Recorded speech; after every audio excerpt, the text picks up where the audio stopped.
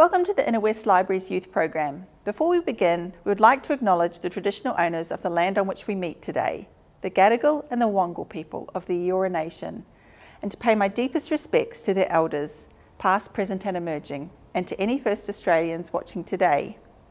Today we have an excellent workshop from Will Kostakis, one of our Inner West local writing legends, and he's going to share some techniques with you.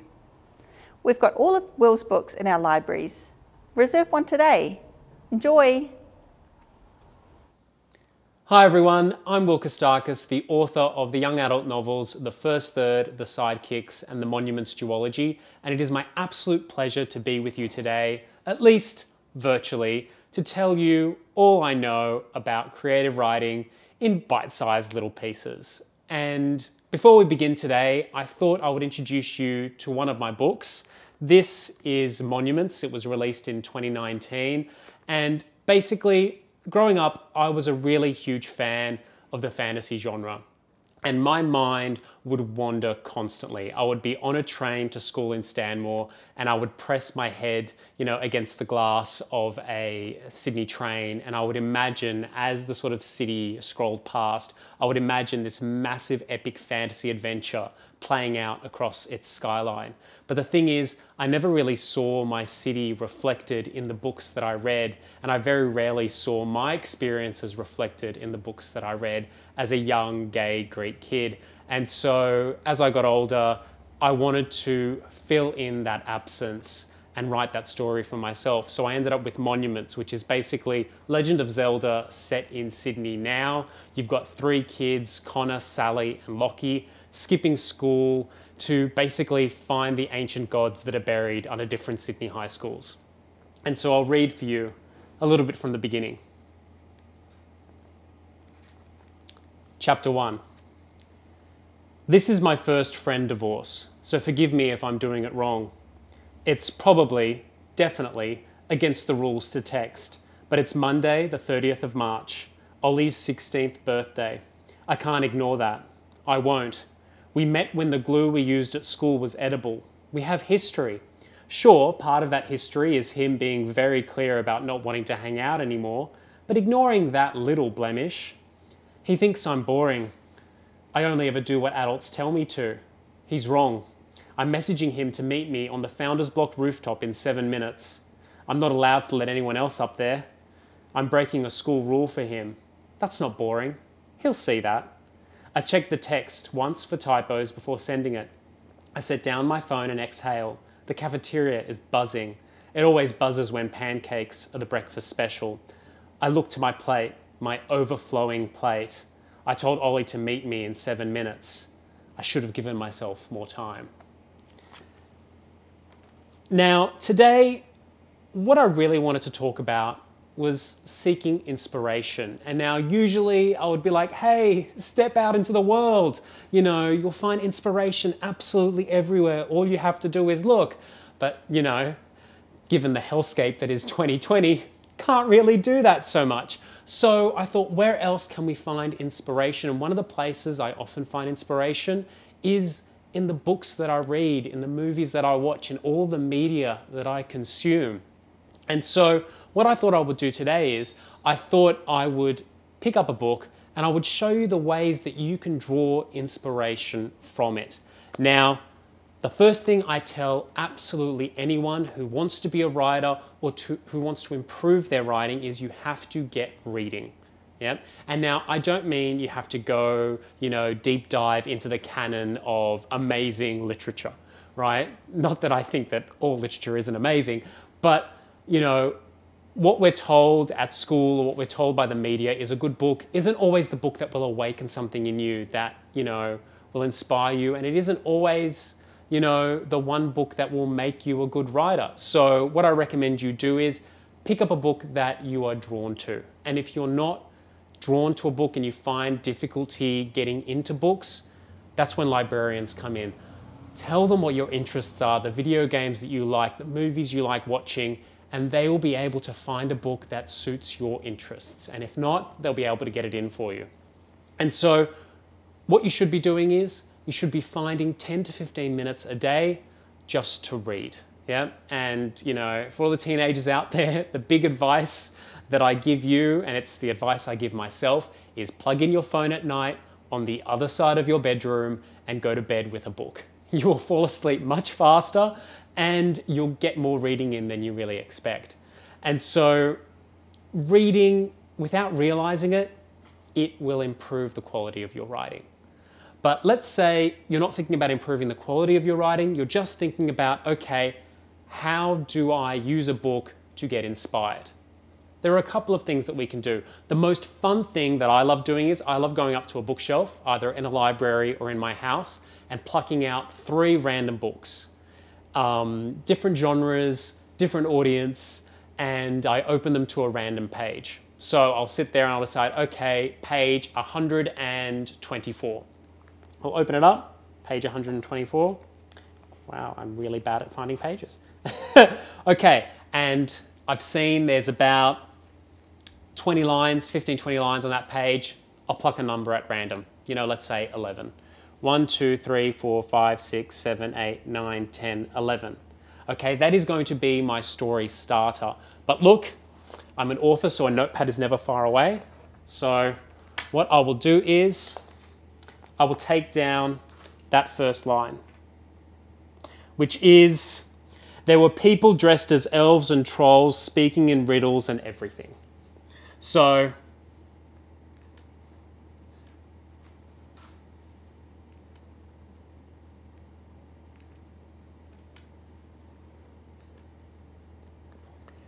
now, your first instinct will be, that is a terrible first line. There is no way that I'm going to be able to write something after that. And you know what? Tough luck, because you will. And I always find that as a human being, whenever I resist something intensely, that's usually my defense mechanism, or it's me doubting myself that I can do something. But set yourself that challenge and have a go and write for about 5 minutes. So look, doesn't really work for me in this instance because I know what the next line is because I wrote it. But I would write something more. So there were people dressed as elves and trolls speaking in riddle and everything. It was my younger brother's 5th birthday party. And I was 7 seconds away from leaping over the fence and never returning again. Now, when you're doing an exercise like this, you've got to be mindful of the voice. So how is the story told? Is it written in first person? Is it written in second person? That would be a bit creepy. Is it written in third person? So if you don't know the difference between those, first person is I did something. Second person is you did something. Third person is he did something. So you want to make sure that that is consistent when you continue on from somebody's story. And now look, you've done that. Write for about 5 minutes. If you really, really, really want to throw yourself a curveball, or you find that the story has run out of energy, pluck up a different book. I'll pluck up the same one. Pick another number, let's say 24.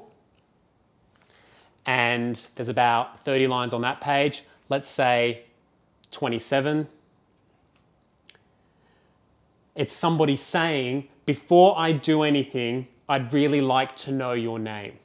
Okay, and so I would jot that down and try to find a way to connect the story that I'd written to that line of dialogue.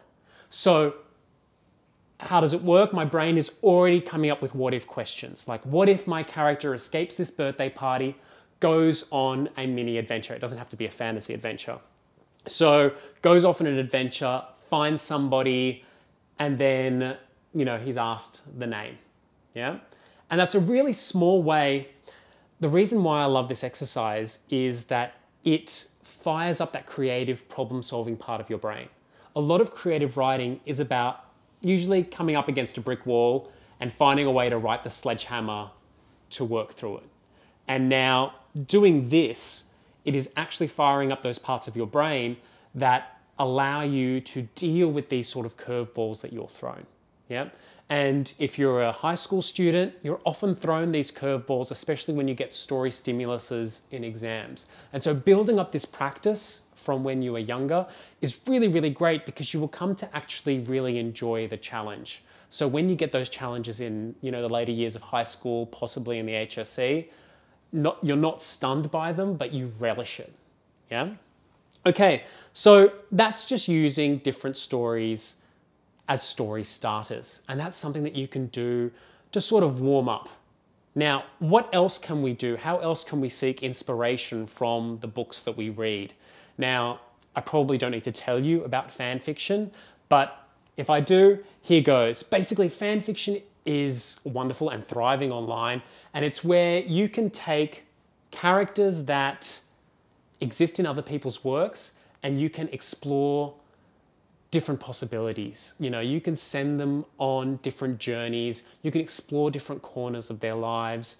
You can sit there and you can ask yourself, hey, what if a person of color was a leading character in Harry Potter, and work that into it. Think about, okay, not to draw on Harry Potter too much, think about what the Hunger Games would be like set in Sydney in 2040.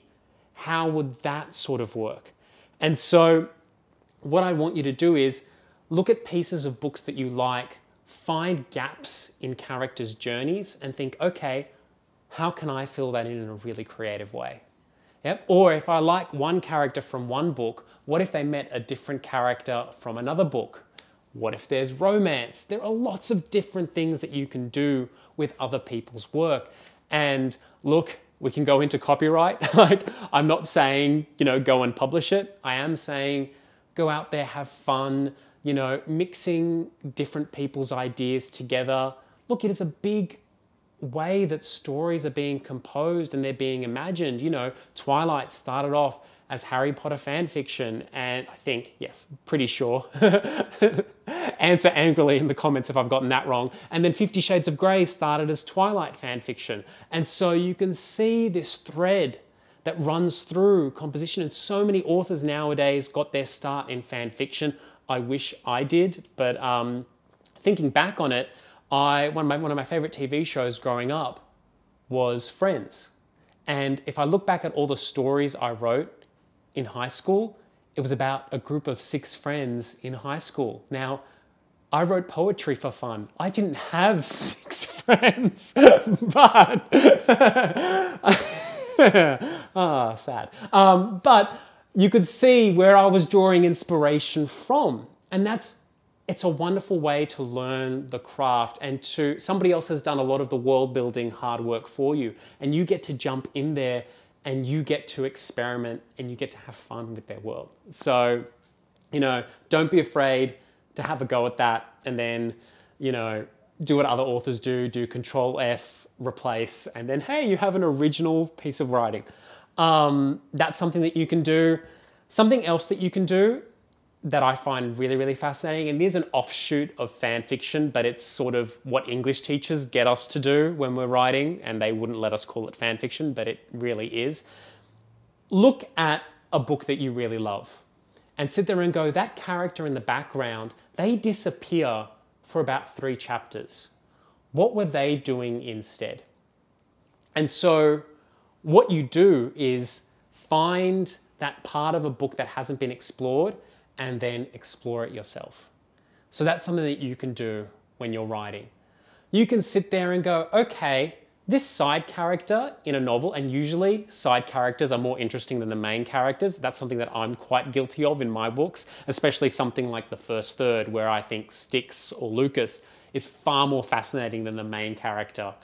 And that was something I toyed with when I was writing the book, but sit there and go, okay, what if Styx was the main character of The First Third? What is his journey? How would he look at the events of this book? And there are so many really wonderful, fascinating stories that subvert what our expectation is of the main character and looks at these sort of side characters and tells us their stories. Like, one of the most fascinating versions of this is Tom Stoppard's play Rosencrantz and Guildenstern Are Dead, which is set within Hamlet. And so Hamlet is there, if you haven't read it. He's just sort of running around going, to be or not to be, do I kill my uncle or not? And so he's sort of running around having a teenage angst meltdown. And there are these two characters called Rosencrantz and Guildenstern, and they die. But they die in a really anticlimactic way. Someone just walks onto the stage and just goes, Rosencrantz and Guildenstern are dead, which, you know, that's like Shakespeare Rise of Skywalker. But you've got that sort of, their story wasn't really fleshed out. And so what Tom Stoppard did was he wrote a play, much like Hamlet was about procrastination, theirs was about procrastination as well. And we looked at what happened to them when they were off stage, but they're also very aware that they are trapped within a play. And that's a text that is so highly regarded by people. I studied it in high school, yeah?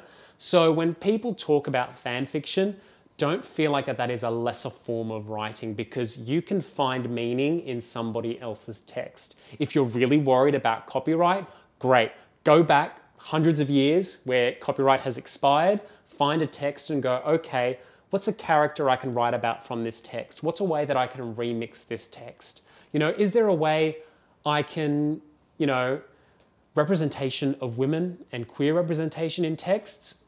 Kind of appalling, like when we go back 50, 100, 200 years. Go back and sit there and go, okay, how can I modernize this text? How can I make it more relatable to people my age now?